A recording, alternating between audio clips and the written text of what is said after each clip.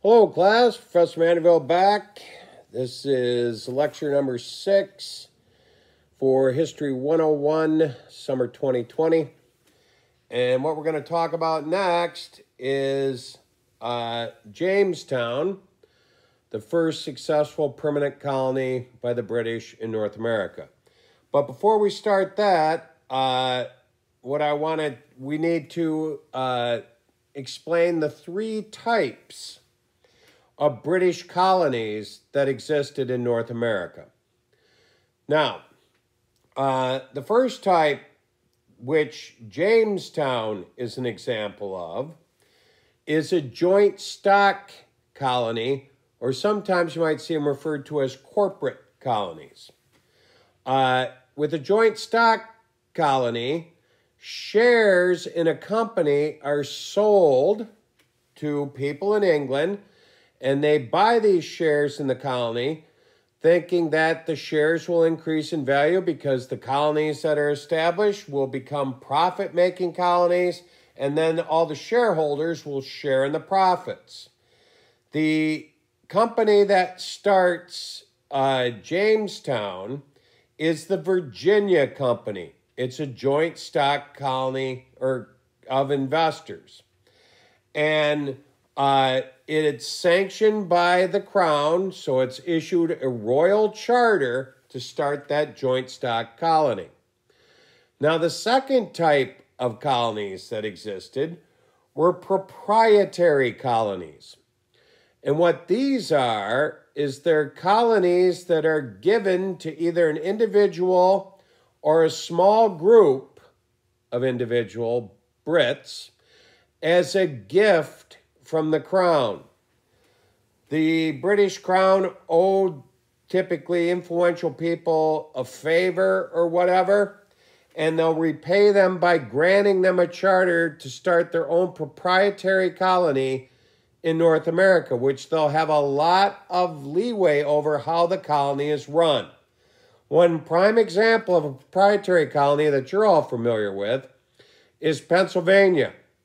And the proprietor was William Penn. His father was a very influential Brit who the Crown owed favors to, and he called it in to get a colony for his son. And we'll talk about Pennsylvania later on. Third type of British colony that existed was a royal colony. And that's a colony that is controlled directly by the Crown. One way a colony would become a royal colony is if a joint stock company went bankrupt. They would then return their charter to the Crown, and the Crown would take control of that colony. As we'll find out, that's going to be the case with Jamestown. Another way to become a royal colony is if a proprietary colony went bankrupt and the proprietor had to turn the charter back over.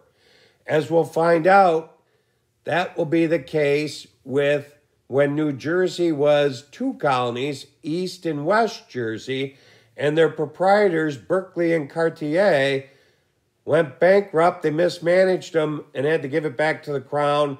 The Crown then merged the 2, East and West Jersey, and made the royal colony of New Jersey. So, another way a royal colony would be created is if the British seized control of land like they did with New York.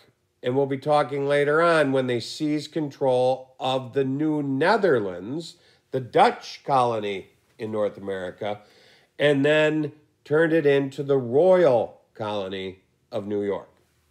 So, those are the 3 types of colonies: joint stock, proprietary, and royal. So, on to Jamestown. There's a little lull in the action after the failure of Roanoke in 1590. What's going to happen in the meantime? More detailed further mapping will take place of Virginia. In your book, you have a map showing colonization of Virginia on page 58. And by 1606, a joint stock colony formed, the Virginia Company as it was known, is prepared to go and try once again to establish a permanent British colony in North America. And this is sort of make or break. After the debacle of Roanoke, plus the fact that now we're into the 1600s, Spain's been in the New World in North and South America and the Caribbean for over 100 years now. And they are really firmly established, and the boatloads of gold and silver are arriving at the treasuries in Madrid. France is underway, as we know, and Champlain and French colonists are in the St. Lawrence River Valley by this point. So the Brits have to make something happen or they're going to fall desperately behind. So the Virginia Company in December of 1606 will send 3 ships to North America filled with men, boys, and supplies to build a profit-making colony. And they have very specific directions on where to establish this colony. Unlike the Roanoke colonists, they're not going to get lost. They have a detailed map that exists back in England too, of the coast of Virginia. They're told to find the James River, which has been named in this further exploration, sail up the James River about 30 miles and start looking for a place to build a colony. So, very specific directions. The 3 ships sail up the James River, start looking. By the time they arrive, remember they left in December, they're not going to arrive until February. Because here's one thing I'll establish right now that many of you may not know. Back in this day and age, it took 2 months to sail from the New World to England. And it took 1 month or so to sail back. So you're talking 1 or 2 months trip across the Atlantic, depending on how far south you're going also. So it's a long journey. They arrive the end of January, early February, and they start looking for a spot to build a colony. They're going to pick a peninsula that juts out into the James River as the place where they're going to build this. Now, the reason why they picked this, it's surrounded on 3 sides by water, so there's some military men with these original 3 ships. They believe that'll make it easier to defend. When they go on shore, they think there's a permanent source of drinking water. But remember, they're coming in the late winter, early spring in Virginia. The James River's near its highest levels because the snow's already starting to melt.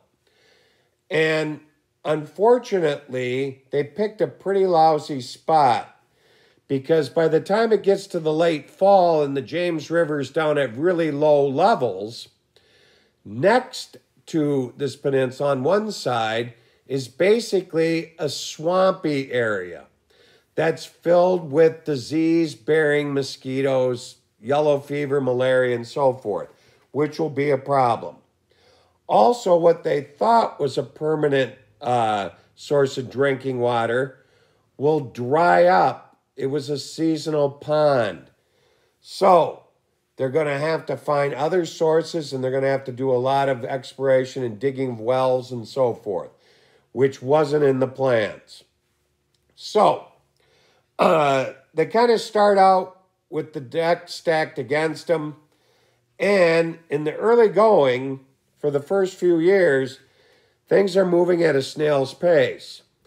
And when resupply ships, sometimes with officials from the Virginia Company aboard to inspect the progress, they're not happy.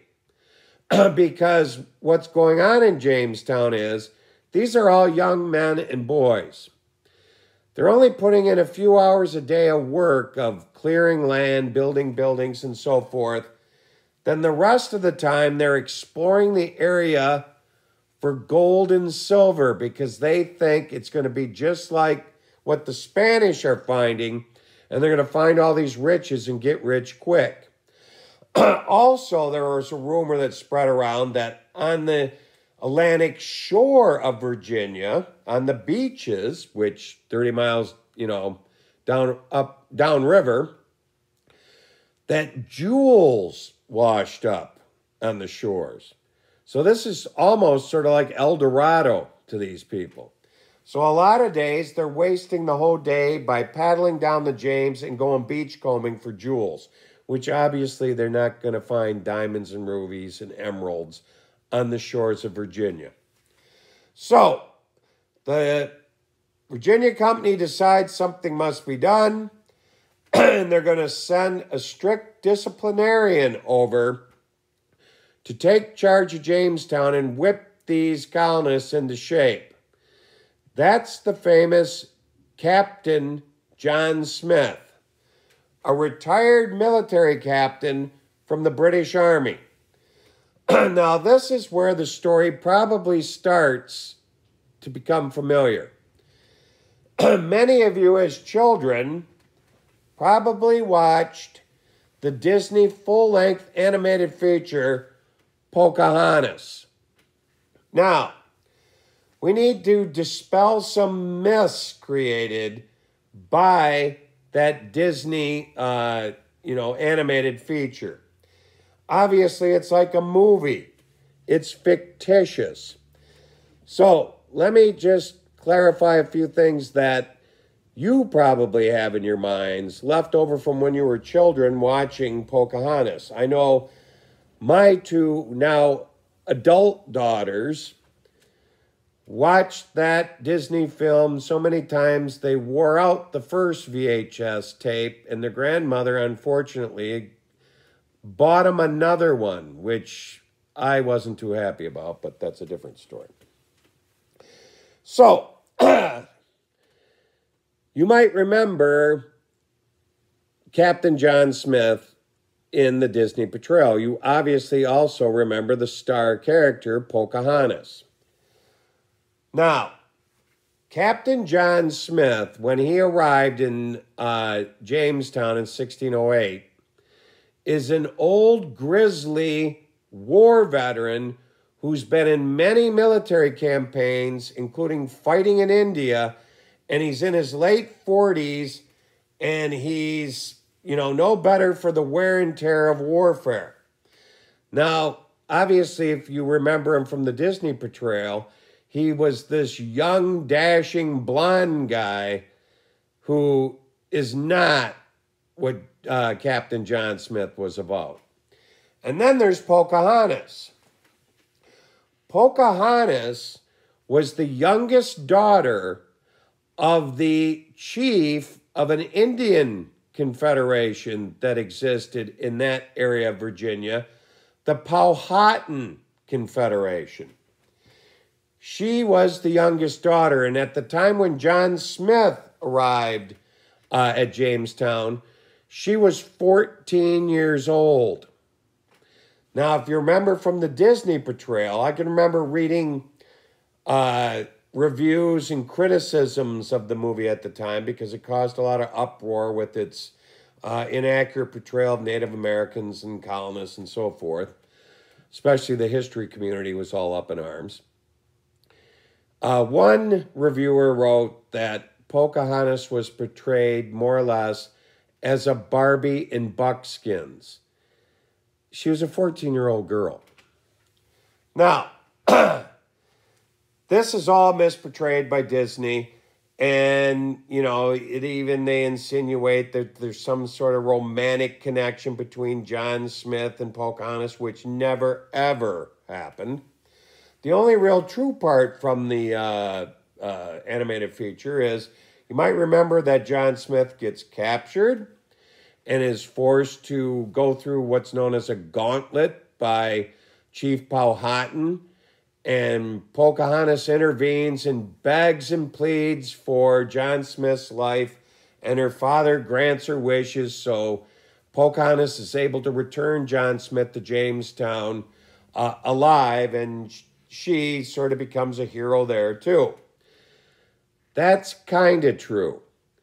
What we know today, in all likelihood, happened was this was a big setup. Pocahontas was in on this. She's the chief's youngest daughter. He wanted her to have total access to Jamestown so she could go in and spy on the colonists and report back to him as to what's really going on there and are they a threat to the Powhatan Confederation, which, by the way, is in many ways similar to the Iroquois. At its height, the Powhatan Confederation of tribes had 14,000 members, and Chief Powhatan had 3,200 warriors at his disposal. So in the beginning, when John Smith's there, if they decided to have an all-out attack on Jamestown, they could have wiped it off the face of the map. But they didn't. They were interested in cooperating at that point. So that's the, dispelling the myths of the Disney portrayal. Back to the true story. John Smith uses his military discipline to whip these colonists into shape and get them to work 12, 15 hours a day building a colony. And it happens pretty fast once they really start working. John Smith will just be there for a brief period. He'll return back to England after some accidents. He's accidentally burned, and he will return in 1609. That winter, the winter of 1609-1610, is a horrible time in Jamestown. It's going to become known as the starving time. It was a very, very long, harsh winter. They hadn't stored away enough food for the winter, and many people died of starvation. And it got so bad in Jamestown, people were digging up corpses and eating them to survive. And one man was later prosecuted for murdering his wife and then cooking her to survive. It was a horrible, horrible time. Now, one thing I forgot to mention to you last lecture about the fate of the Roanoke colonists, I was telling you all those different theories, and we ended up with the one about how they probably joined up with the Chesapeakeans and migrated to the mountains of West Virginia 100 years later. Another theory I failed to mention, but it's pretty apropos for right now, was that the Croatoan Indians, which the name left on that plaque, were actually cannibals. And when they went and talked to them about what happened to the Jamestown colonists, the Roanoke colonists, they said, yeah, we've seen them before. We don't know what happened to them. So the thought was that what they were lying, and what they had actually done is captured them all and ate them because they were cannibals, which later on will be proven to be completely false. The Croatoans were never, ever cannibalistic. Kind of ironic who the real cannibals were, isn't it? It was the Jamestown colonists in 1609-1610 who were the cannibals. So who are the savages on this continent? Now, the next thing that we want to talk about with Jamestown also involves Pocahontas. As she becomes a young adult, she does indeed fall in love with the Jamestown colonists, a man by the name of John Rolfe. John Rolfe marries Pocahontas. So remember, part of the tradition in this area too is it's a matrilineal society. So John Rolfe becomes part of the tribe when he marries the chief's daughter, and the Powhatan Indian Confederation will teach him how to cultivate tobacco. It's a crop that's brand new to Europeans growing in what they'd call the New World. Native Americans at the time grew tobacco, but they grew it to be used only for ceremonial purposes. They would smoke tobacco at special events like births, weddings, and so forth. They would burn it sort of like incense to ward away, evil spirits and whatnot. Native Americans weren't standing around leaning on their home, their longhouses smoking cigarettes. That's not the way it was. It was Europeans who extorted and distorted the use of tobacco. But regardless, that's going to be the savior of Jamestown. Once they start planting tobacco and it becomes a huge cash crop and in high demand in Europe, that will be the savior of Jamestown and really of Virginia as a whole. Now, Pocahontas, who had been having contact with the British colonists since she was a teenager, was always fascinated by what England was really like. She'd hear stories about it and so forth from the colonists, and she always wanted to visit there to see what it was really like. Because remember, she couldn't just look at a coffee table picture book of it, because there was no such thing as a photograph. So she finally gets to fulfill her lifelong dream and travels to London. When she gets to London, she's treated like royalty. She has an audience with the Queen. She gets tours of art museums. She sits in the royal box at an opera because as far as the British are concerned, she is royalty. She's an Indian princess because her father is a chief who, in many cases, the Brits like to refer to chiefs as kings so they could relate to them, I suppose. So, unfortunately, this is going to cost Pocahontas her life. She had no inborn immunities to the diseases that ran rampant in London.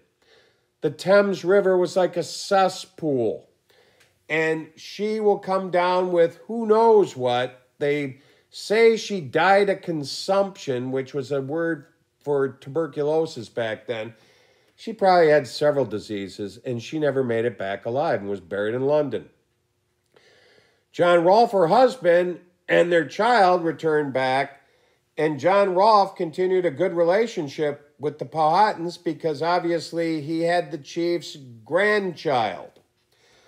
So, once tobacco is starting to be cultivated, the Virginia Company really puts the push on to make Jamestown a success. And they do so by sending more and more colonists, which are essentially sort of paid employees of the Virginia Company. And to give you an idea of how much effort they put into it, every year in a company report, they would do a census in Jamestown and report to the company. Here's the population. So, in 1618, when the Virginia Company decides to put the final push on and send a lot of additional colonists to expand the operation, that year's report indicated that the population of Jamestown was approximately 700 people. Between 1618 and 1622, the Virginia Company will send an additional 3,000 colonists, and including starting to send women so natural families could start in Jamestown. And when they did the company report census in 1622, the census reported the population was 1,240. Now remember, in 1618 it was 700.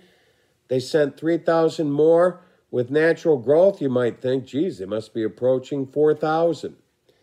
No, they were losing people as fast as they sent them there, due to disease and due to conflict with Native American tribes throughout the region. They were encroaching on their land. There were wars between tribes and the Jamestown settlers, and it was a losing proposition. So finally, the Virginia Company declares bankruptcy, turns the colony over to the crown, returns their charter, and it becomes a royal colony. And after that is when Jamestown and all of Virginia really starts to become prosperous within a few years. And it's because of tobacco. Virginia Company just didn't have the will and the capital to hang on to it long enough. And another thing that made it so successful, once it becomes a royal colony, the British Crown doesn't care about profit at this point. They just want a surviving presence in North America, which Jamestown and then Virginia certainly offered them. And as tobacco became valuable, it became a very prosperous center of British colonization. So, that's the story of Jamestown. We dispelled the myths of Disney. And finally, I would wrap this up with a couple of other things about Jamestown. One is, unfortunately, Jamestown in 1619 will be the beginning of African slavery in British colonies on the mainland of North America. When a Dutch trading vessel arrives and trades some slaves for tobacco with the Jamestown colonists, and thus the onslaught of slavery in British colonies. A very unfortunate event, and unfortunately, the Virginia Company and the people involved in this transaction didn't seek the permission of the British government, because there's thoughts the British government, who was at this time debating the legitimacy of slavery, may have told them no. Excuse me.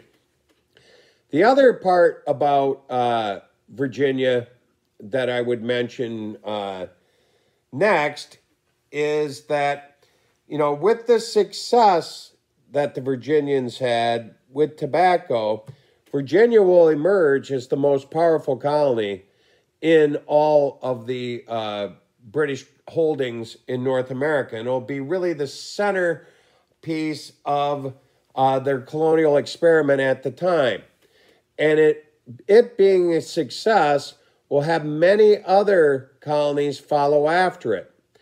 And finally, the last thing that I would mention about Jamestown, and this has to do with the Disney portrayal. Disney caught a lot of flack for misportraying Native Americans and, showing Pocahontas as Barbie and buckskins and whatnot. And they felt the pressure, and they delivered. In 2006, we celebrated the anniversary of the founding of Jamestown, and in the 10-year period before that, the Disney Corporation funded a brand new archaeological exploration of the Jamestown area. And archaeologists found things in these digs that they never knew existed in the story of Jamestown. The artifacts found were then housed in a brand new museum that was built to commemorate the anniversary in 2006. And now it's a much better interpreted site, thanks to Disney feeling guilty about the video Pocahontas. So with most things, there's a silver lining to it in the long run. So that's it for today. Next time I talk to you, I'm going to start talking to you about further British colonization just to the north in Maryland. And then we also have to talk about what happens in New England with the Pilgrims and the Puritans. So that's enough for today. I'll be at it again sometime next week. Make sure and get in there and get into the discussion right away. As most of you know, yesterday I mailed out a grade update. The discussions are a major part of your grades. You need to really participate in those.